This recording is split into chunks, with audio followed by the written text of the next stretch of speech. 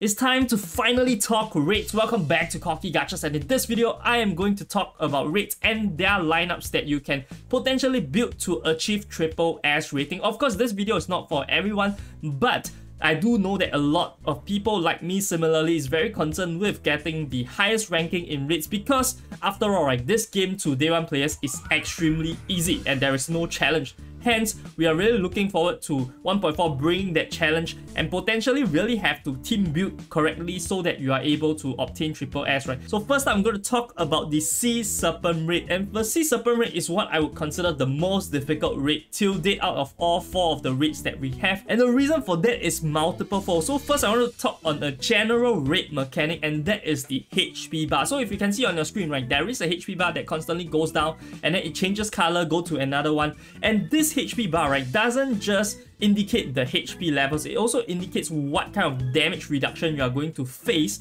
for that particular HP bar. So for the later HP bars, of course, you're going to face more and more damage reduction. And if you think about this, right, damage dealt increase is very important to compensate for that. Oftentimes we say that damage dealt increase is not the best multiplier because it is suffering from a lot of the diminishing returns, given that there are a lot of sources of it, right? In this game, everything is multiplicative. So the more you have of it, the more diminishing returns you're going to have. And for Sea Serpent Raid itself, you have barely any sources of damage dealt increase except for star reflectors.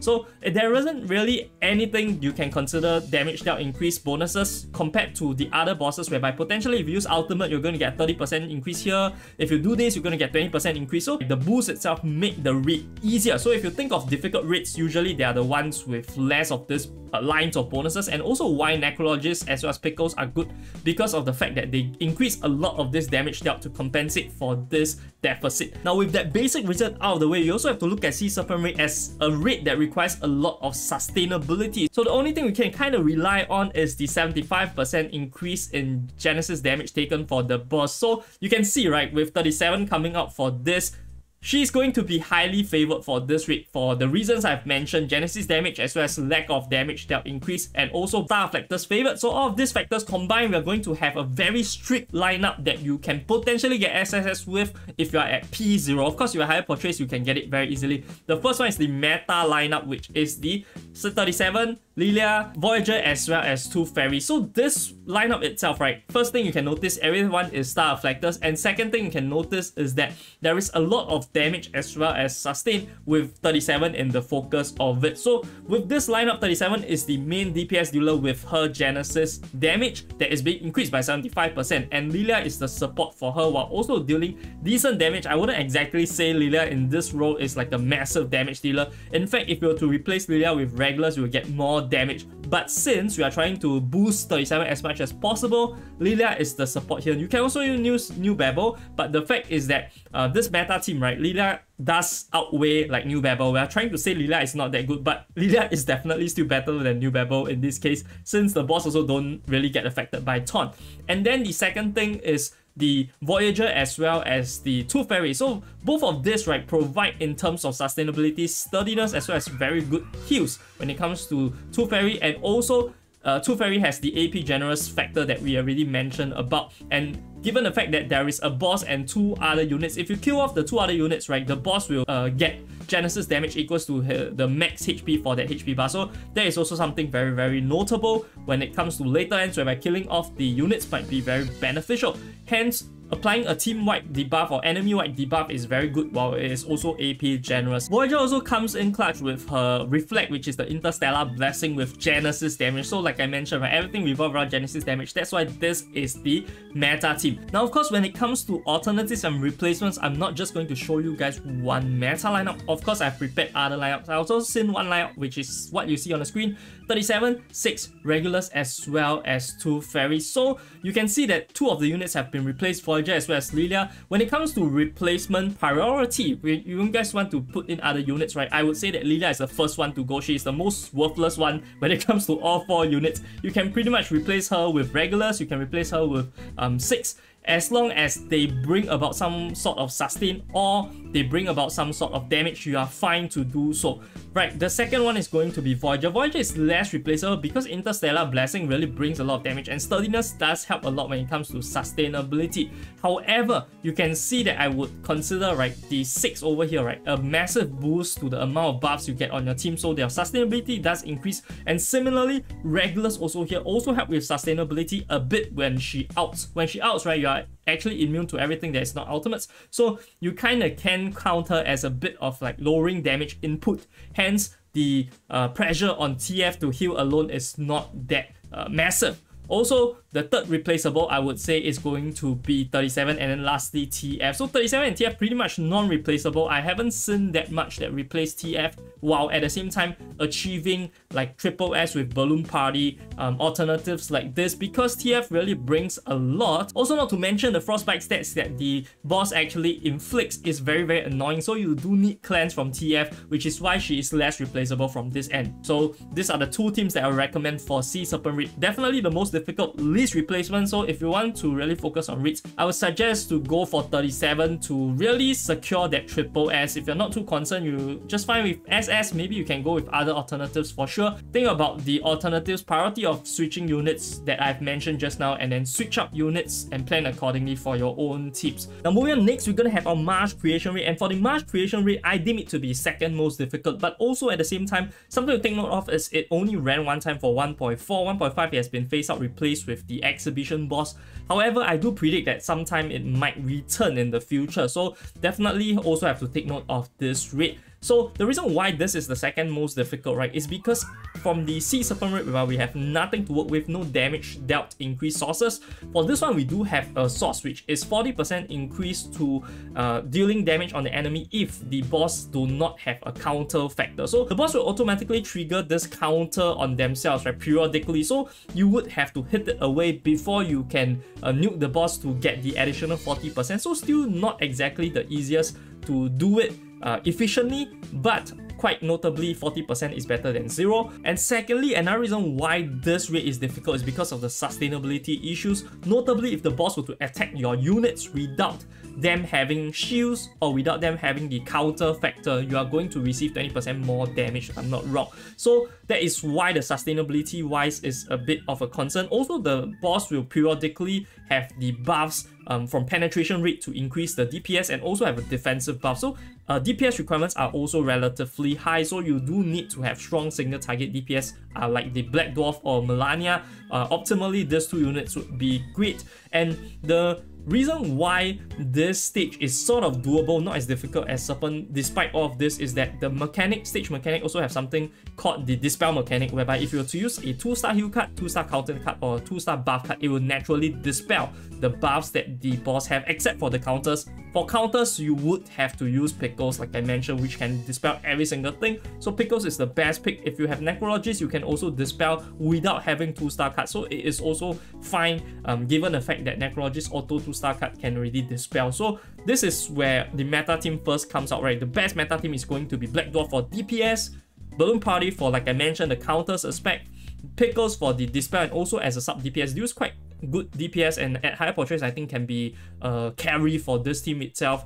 And lastly, Tooth Fairy for additional sustain and also the debuff so that you can deal more damage. So this team is optimal from that sense. Should be very easy to get SSS when you have this team. Black Dwarf doing Black Dwarf things, right? If you were to replace her with Melania, you can also do so. I do believe that Black Dwarf is definitely the most optimal one, given that she is Mineral Afflectus.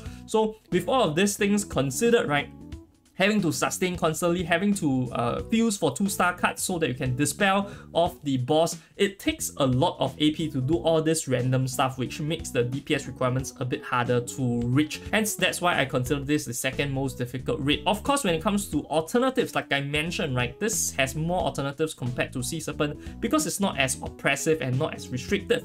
So, like I mentioned, Black Dwarf can be substituted for Melania. If you have Melania, good substitute for Black Dwarf. I think Black Dwarf will still overall do more damage. However, Melania is already very, very decent for this stage also. And another notable replacement is going to be the Pickles Necrologist replacement. If you don't have Pickles, just go for Necrologist. Also works the same, and also Necrologist helps with the dispel of the buffs, doesn't dispel counter, but also helps with the sustain, especially in longer battles, right? In shorter battles, her sustain aspect is not that reliable, given the fact that you cannot ult that much, and in 3-man battles, AP generous aspect of Pickles will definitely win over Necrologist, but in longer battles, right, the fact that you only use 1/4 AP instead of 1/3 AP per move is going to make it a bit better when it comes to the Necrologist usability. So Necrologist stock is also quite high for rates. And the other replacement would be 6. I think 6 is also quite notable, but at the same time, you have to think about the requirements for this stage, right? If you need additional sustain, if you need healing, then 2 Fairy is definitely the best choice, but 6 over 2 Fairy can still work for sure. 6 does bring quite a bit of sustainability, although not directly healing. You can rely only on Balloon Party healing, but not as consistent for sure. So these are some of the replacements. If you're going for lower rank, you can pretty much sub in other of the mineral choices, like you can go with Black Dwarf and Eternity as well, but I don't think Black Dwarf Eternity at low portraits is going to be able to get you that triple S. So these are some of the requirements differences. Although Mineral Eternity is good, but single target is premier to get triple S. So this is the Marsh creation raid. Now going to our third raid, we are going to have the Cave Boss. So this ugly boss, Cave Boss over here, right? Honestly, very easy. I really don't think that it is that difficult, and for Cave Boss, the reason why he is easy is because every time you use the ultimate, right, you're going to receive a team-wide 30% damage increase, which means, right, if you use 4 ultimates in a row, you will get 30% and then 60%, 90%, 120%. So you can see how this is so freaking insane when it comes to reducing the damage taken reductions that I mentioned. Is a huge thing that you have to watch out for when it comes to boss rate. So effectively erase it plus give it a bit more. Of course, you cannot sustain or maintain 100% uptime all the time, but at the same time, this, right, does alleviate a lot of the damage problems that you have when it comes to boss rate. So very easy. And the first team which I consider to be absolutely meta, although you don't really need meta for this one, very easy, it's going to be 6, 37, Black Dwarf as well as Beacon. And the reason why this team is good is because of their relevant roles. First, 6, right, is an intellect type, so it means that the spirit type is being countered by intellect. You can easily deal a lot of damage with 6 even at P0. Like I mentioned, at times, right, P0 is just a buffer, but with that bonus damage 30%, right, you can pretty much say that he can transition to that DPS role in P0 state. So that is the first thing. 6 provides that, and also not to mention, right, the boss requires you to have debuffs on him constantly so that they do not do like increased penetration rate, they do not do increased damage. Hence, the negative debuffs, right, that 6 brings about is very helpful in that end. Just with him alone, you can pretty much land like 2-3 debuffs already over time. So very insane. Second one is going to be Black Dwarf. So for Black Dwarf itself, I think that she can be easily replaceable with Melania, but I've seen more people using Black Dwarf, maybe because Black Dwarf is newer, people want to play with new toys, right? So Melania is not used as much over here. Black Dwarf is the main target that is being used. Single target DPS role,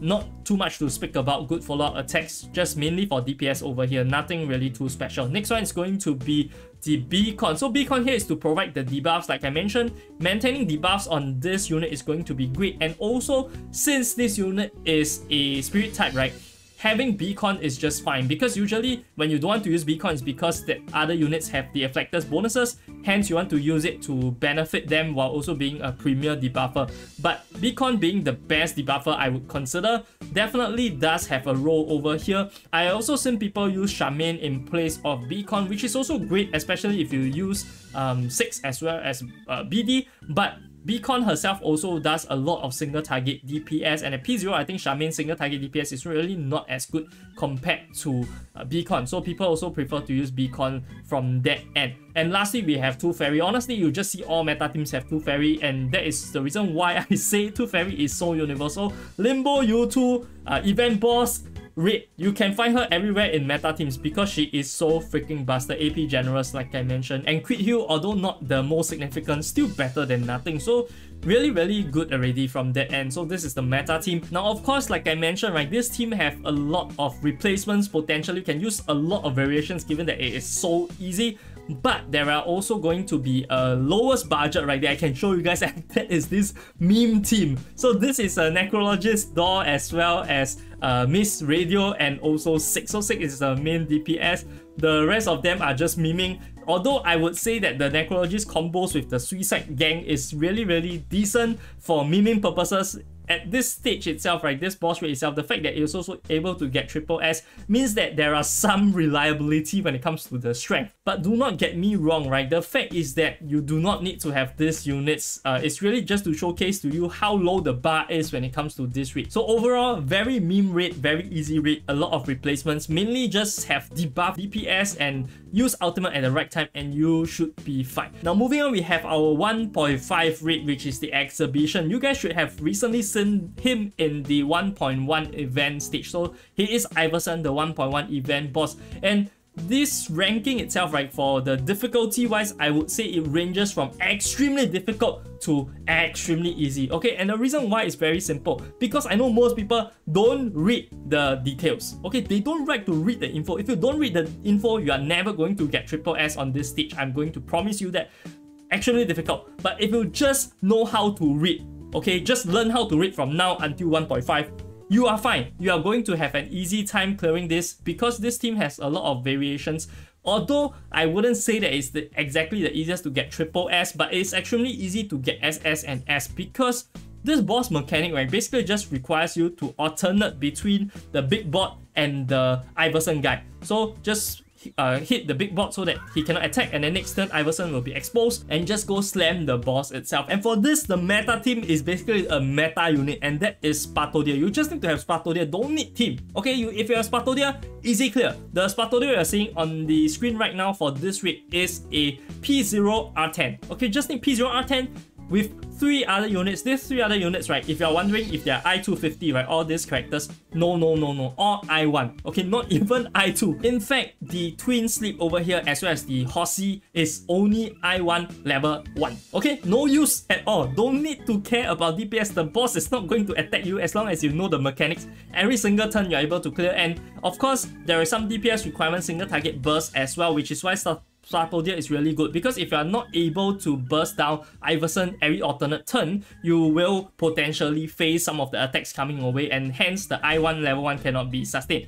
But like I mentioned, if you have Spartodia, easy clear, easy SSS, the easiest one you can ever find. If you really want to have easy SSS and you have never gotten SSS when you are in 1.4, in the future potentially, right, you think that you are super casual, you don't know how to get SSS, but you want to get it for once, just pull for Spartodia, you're going to be fine, because Spartodia is totally catered for this boss, and the rest of the units are just to boost Muxi so that she can alternate the ultimate every single other round. So this is a Spartodia meta team. Now of course you might ask, hey Koki, I don't want to draw for Spartodia. Okay, if you don't want Spartodia, also fine, because this raid, like I mentioned, right, is relatively easy compared to other of the raids. So for this one, I'm going to show you one of the lowest investment one, which is Sweetheart Carry. So you can use Sweetheart Carry with Beacon. Both of this, right, have single target DPS, which is very important in this raid. And also, you can have Necrologist as well as Balloon Party for the damage increase as well as a sustaining part. So this is a basic 5-star team. Don't even need 6-star unit, you can get triple S.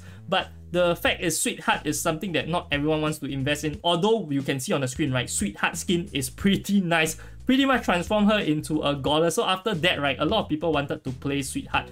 Also very reasonable, I guess. So for this one, if you do not have Sweetheart, you can change it to Melania. It will be slightly more difficult than using Sweetheart. And the reason why is because Melania is mental damage user, while this boss kind of favors reality damage. So definitely you want to use Sweetheart over Melania. But with Melania, you can also get triple S, not a problem at all. So just to show you where the bar is to really clear this one. I've also seen people using like Jessica Plant Team to clear this one. Like I mentioned, this is, I think, the only time I've seen Jessica get triple S. So that is all 4 raids covered. Difficulty wise, like I mentioned, Sea Serpent into Marsh into the Cave, and then lastly Exhibition. I think Exhibition might be ahead of Cave if you have if you don't really know the mechanics well. But if you know the mechanics well, I think the Exhibition is much easier than Cave. So definitely these are my ratings for the 4 raids, as well as the units that you can potentially use so that you can plan accordingly. Now of course, right, if you are thinking of raids and